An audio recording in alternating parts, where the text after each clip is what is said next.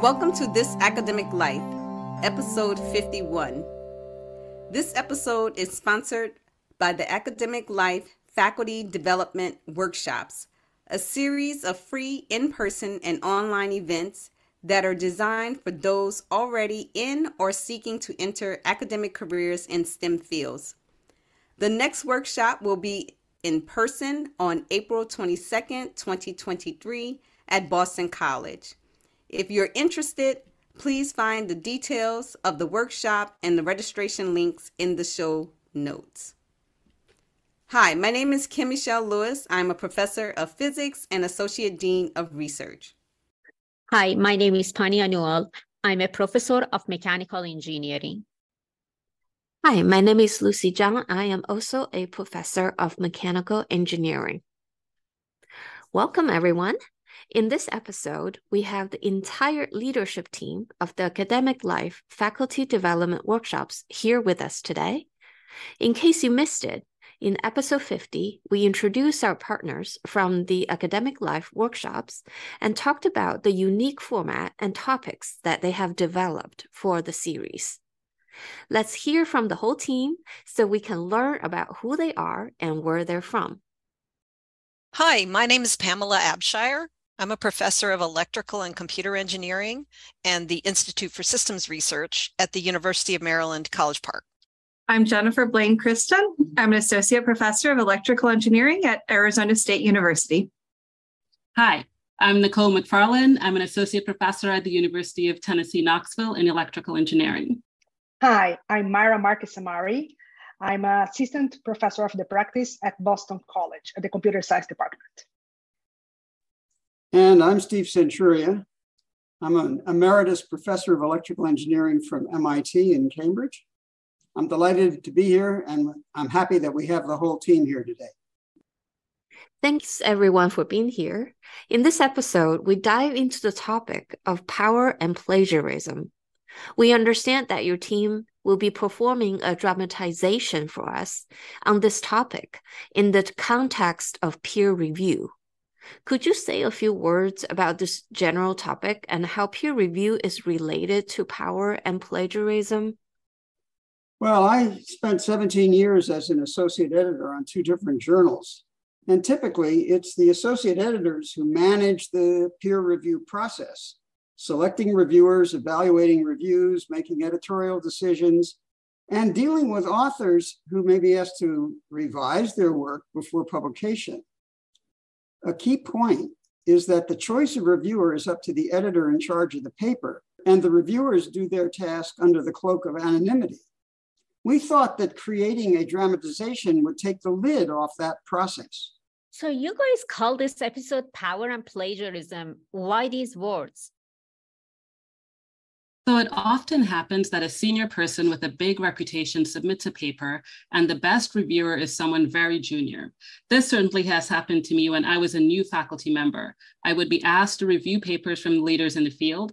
Even though the process is supposed to be anonymous, there is an implicit power imbalance in this situation, and a young reviewer tends to proceed with caution. It becomes particularly difficult if the paper has a serious weakness, in which case the reviewer should recommend rejection. A junior person might be afraid to do that. And that's what we wanted to capture in this episode. And it turns out that Steve's novel, One Man's Purpose, in that novel, there was a perfect example of these 2 problems. So our team urged him to write it up as a dramatization. Who are the different characters? There are 5 roles. Martin Quint is a professor and the associate editor in charge of the paper. He will be played by Steve. His assistant, Felicia, is played by Nicole. Wolfgang Schultz is an industrial leader and the author of the paper in question. He will be played by Jennifer. So when you hear her, imagine a dominant male voice speaking. S.J. Ramirez is the junior faculty person who is asked to review the Schultz paper. She is played by Maira. Nicole will also play Professor Ramirez's department chair, Richard Pulaski. And to set the stage, I'll serve as the narrator. So if the time is right, we can proceed. All right, let's hear it.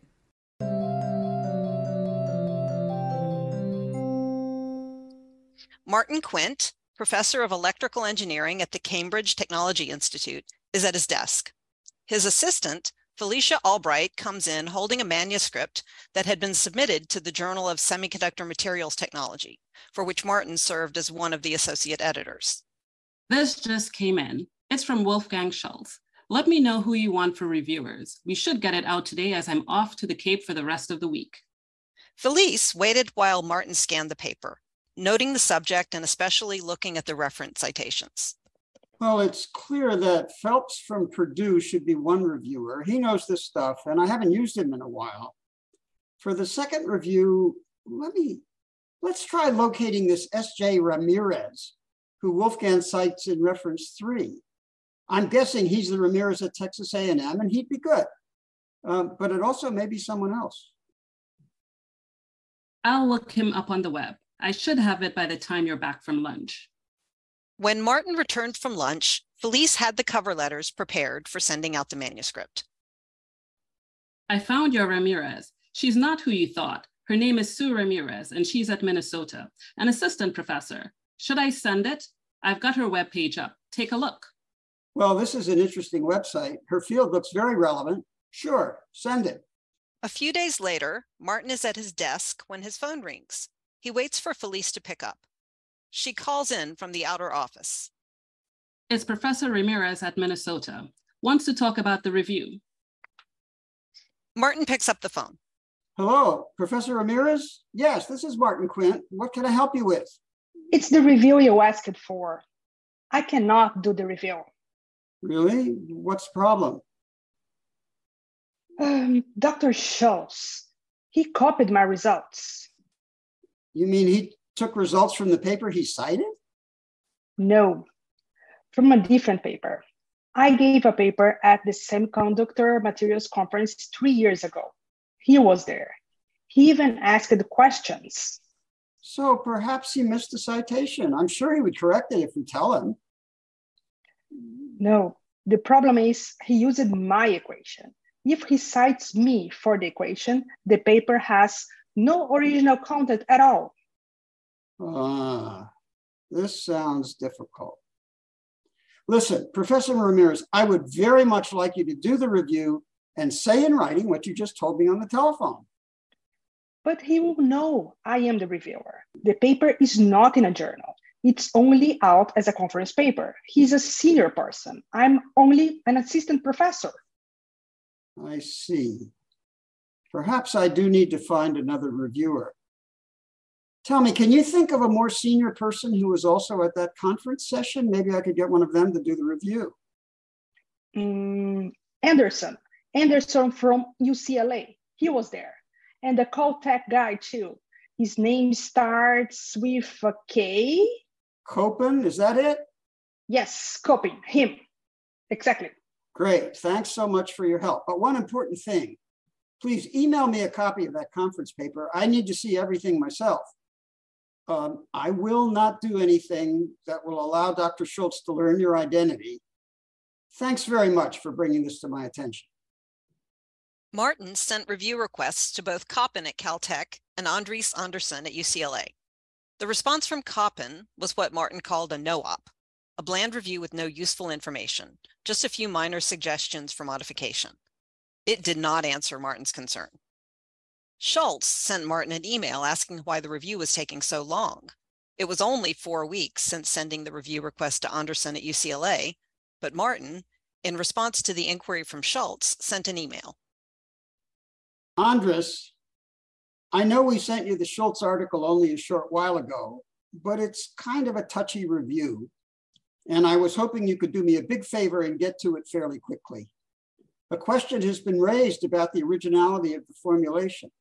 Schultz is hot for an answer, so I would really like your take on that. Don't worry about commas and periods. We already have enough reviews on that stuff. Thanks in advance. A few days later, Martin received Andres's response as follows. Martin, finally looked at the Schultz article. Funny you asked about it. I recall something very like this from a young woman at a conference a few years ago. Don't remember her name. Do you know about this? Martin suggested Andres take a look at the abstracts from the specific conference Professor Ramirez had mentioned, but he didn't mention her name. Several days later, Martin received another email from Andres. Found it. The woman's name is Ramirez from Minnesota. Schultz was there that year. I know because we were both trying to recruit the same PhD candidate for a job, and he was very aggressive. He won. I'm pretty sure he would have been at Mrs. Ramirez's talk, although I don't remember. Anyway, in light of Ramirez, the Schultz paper has nothing new, but it's a bit awkward since apparently Ms. Ramirez hasn't published this stuff in a journal. I just sent in my review to the journal website, and I do mention the Ramirez paper. Martin, in light of Andres's review, sent a rejection letter to Wolfgang Schultz.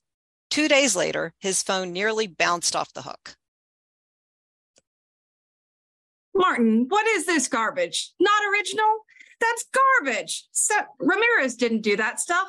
I cited what he did as background, and then I presented the new stuff. Actually, Wolfgang, he's a she, and it doesn't appear to be garbage. As you saw from the reviews, one of the reviewers was at the conference where she presented virtually exactly what you have in this paper. Well, did she ever publish it? How the hell am I supposed to know about a conference paper? Look, Wolfgang, here's the problem. It's not a question of whether you knew about the conference paper when you submitted the manuscript. No one is accusing you of anything like that, so please calm down. But the fact is that Ramirez presented virtually identical work at that conference, and at a minimum, you would have to cite her. But what the reviewer said, as you saw, was that if you do revise the manuscript and include a proper cite to Ramirez, then there isn't enough original stuff left in your manuscript to warrant publication. Well, who the hell is this Ramirez anyway? A woman? It wasn't the Texas A&M guy? Actually, no. When the reviewer raised the question and cited Ramirez's conference paper, we looked her up on the web. She's at Minnesota. I contacted her and asked her for a copy of the paper, which she sent so we could compare. It seemed important to do that, given the review. My God, Martin, why didn't you send me a copy of Ramirez's paper along with the review? You owed me at least that much. I thought we did. You're right. I'm sorry. I should have sent it, and I will send it right away. I can't believe you would go to this kind of trouble to shoot me down. Why, Martin? Good grief, Wolfgang. You think I'm trying to shoot you down? That's nuts. I don't shoot people down. But when a reviewer raises questions, I have to figure out what to do. It seemed that finding Ramirez and getting her paper was required by the circumstances. What else could I do? What would you have done in my situation? Well, if you put it that way, I guess you did the right thing, but it feels strange. Was she the reviewer? Absolutely not. Schultz complained to the journal's editor-in-chief, who collected all the materials for Martin's review process and, after his own examination, concluded that the Schultz paper should in fact be rejected. He complimented Martin on his delicacy in handling the case. A month later, Martin attended a conference where he ran into Richard Pulaski, chairman of Ramirez's department at Minnesota. Richard, can we chat a minute?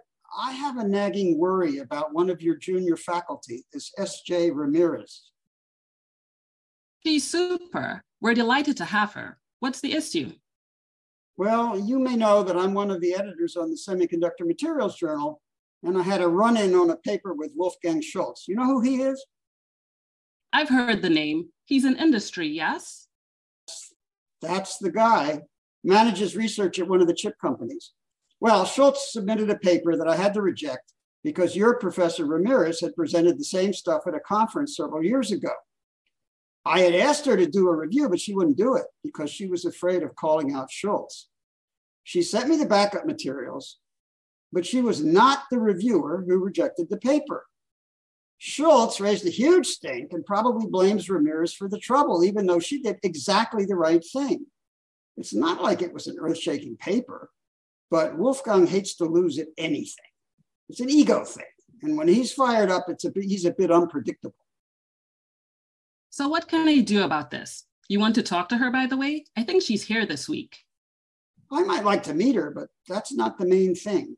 When does she come up for promotion? We go out for letters this fall. She's a shoo-in based on everything I hear. Let me just ask that you not write to Schultz. It might cause trouble for her. I'd feel terrible if something I did as an editor ends up kicking her in the teeth. I guess we do things a bit differently at Minnesota. We always ask a candidate if there are individuals we should avoid writing to. My guess is that she will mention Schultz, and we will honor that, so don't worry. But as these things go, Professor Ramirez did not mention Schultz at letter writing time. So months later, Martin got a call from Richard Pulaski. Hello, Richard. How's our friend Ms. Ramirez?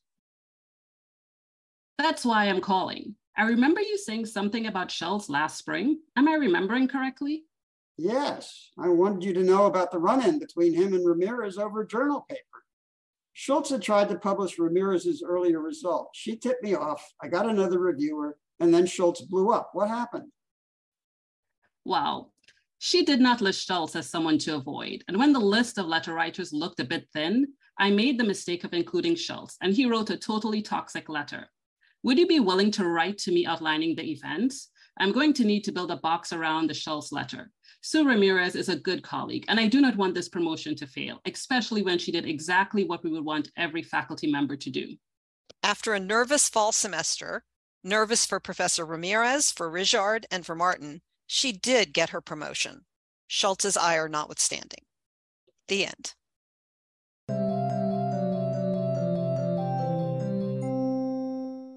Thank you so much. So I was wondering that these things, they happen quite often in academia. So what's the responsibility of senior faculty in protecting junior faculties? Do they need to watch over their shoulders all the time, or they should just be selective and help them in special situations? My view of this is that the senior faculty and an institution should protect junior faculty at their institution as if there was an assault going on, because there are so many things that can burden a junior faculty person. The senior people should try to help them. But this example that we dramatized for you involves a junior faculty person at one institution and a very senior person at another institution who has no knowledge at all of this individual. And that creates a big disconnect, which can create problems. I agree that senior faculty should protect and mentor and nurture the junior faculty in their departments. I have seen this taken a little to a bit of an extreme end, though. So oftentimes if you're putting together a group thing, you might want to leave the junior faculty out so as not to tax their time. But also sometimes it's important to include them so that they get the experience of learning how to build a group, learning how to build a coalition, doing the things that they're going to be doing independently on their own in a few years' time. That's not to say that you shouldn't at all costs protect them from toxic behavior when you observe it in the field.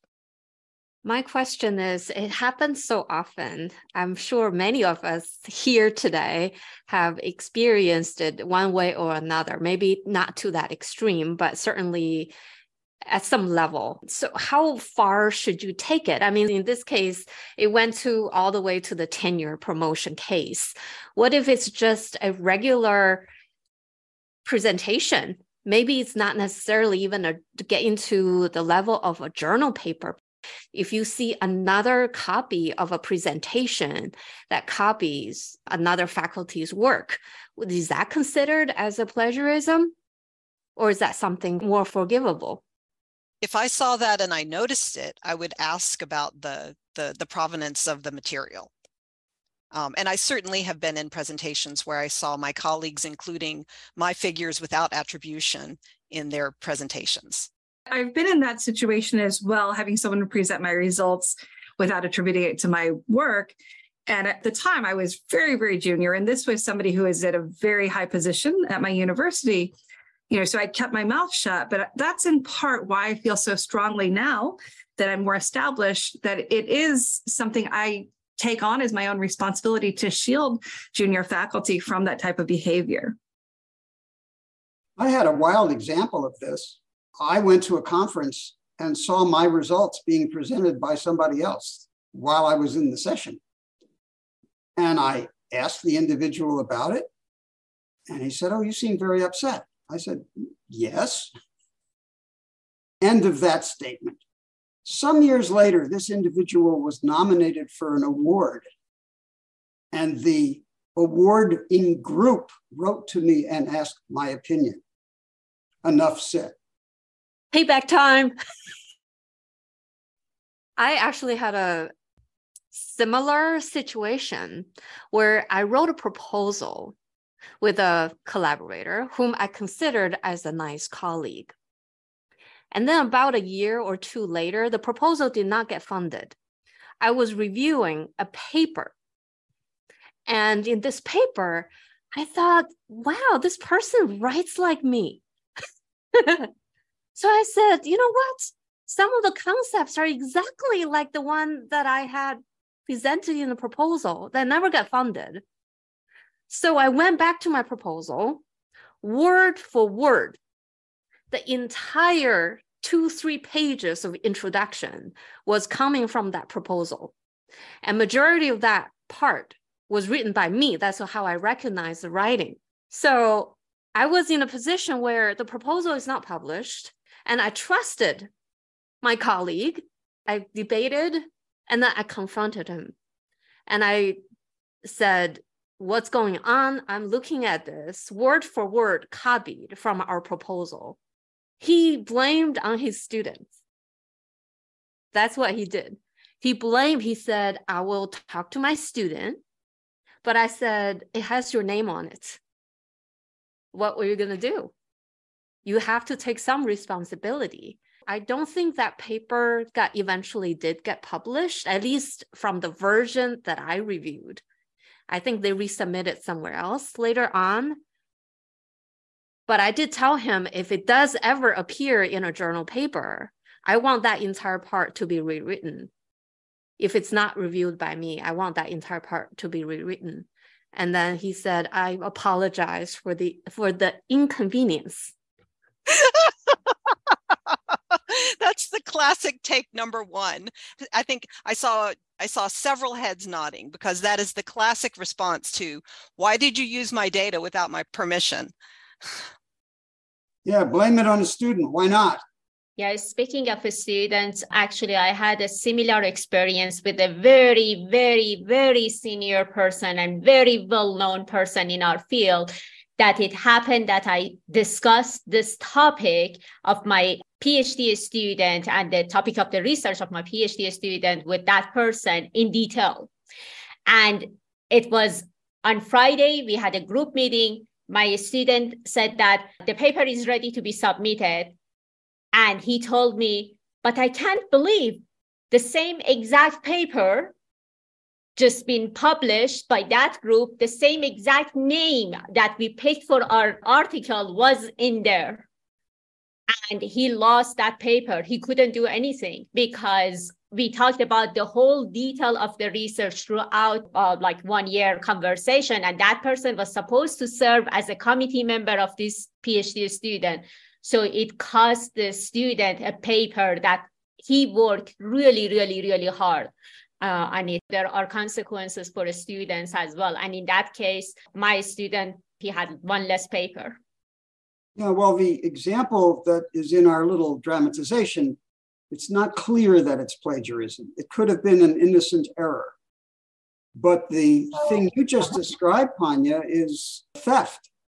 And the professional societies, the IEEE, the ASME, all of the different professional organizations have standards and have appeals committees to which you can bring a complaint if you have one. And one of the things that I tried to do as an MIT faculty member was actually to run a little seminar on research ethics, especially around the issue of publication and credit, to try to encourage our graduate students to know what their rights are and what the wrongs are, so that when they get ready to put something out, they feel confident that they're doing it well and that they have defenses in case someone does something bad to them. This is one of the reasons that I recommend that people who present conference papers also rather promptly thereafter submit a paper to a peer-reviewed journal so that there's an archival, searchable, documented location for the material. Conference proceedings are very hard to index and locate, and journal papers are much better for that. So another issue is the tenure letter. It highlights the vulnerability of junior faculty with the current approach to how tenure letters are selected and solicited, which is based on reputation and assessment by an expert in the field known to members of the community without reference to or understanding of the professional behavior standards of those experts. What are your thoughts? Should we reconsider how tenure letters are requested in any of these cases? I think that most institutions do give junior faculty an option to explicitly list folks who should not be considered for writing letters for them on their behalf. And I think that junior faculty members are always well advised to list any sort of senior folks in their field with whom they've had conflict. And that was the primary error by Professor Ramirez in our dramatization. Yes, it's actually a very complicated problem, selecting individuals to write. You want to get an honest evaluation for promotions. And so you want to offer the cloak of anonymity to the individuals who are serving as references. And at the same time, you hope that these are people who are going to give you an honest judgment and not go on an attack that's not justified on the basis of facts and record. I have personally experienced the case where an individual in industry wrote a toxic letter for one of my colleagues in my department. That's the model for Schultz. He did it, and he did it nastily. And it took a lot of work to build a box around it, to show that this was a spiteful letter. And even though it had to be submitted as part of the tenure package, you create a defense around that letter because it can do so much harm. And the interesting thing is that reviews of journal papers are exactly the kinds of things that can create the animosity that results in people writing nasty letters, which is why we took the trouble to include it in this little event that we did for you tonight. Are there any thoughts that we could give to senior faculty and junior faculty? Junior and senior faculty should ask graduate students and postdocs to attempt a review of a paper that is then reviewed by the mentor of the individual, so that people learn how to do reviews while they're still very junior and learn the strategy of commenting on papers and criticizing papers. That doesn't guarantee that someone isn't going to steal your stuff. To prevent people stealing your stuff, you have to publish it. You have to get it out there. But at least a senior faculty person can really help the entire publication process by encouraging junior people to participate in it without putting them on the line, sort of a training run. Wow, that was a very exciting discussion. Thank you all so much.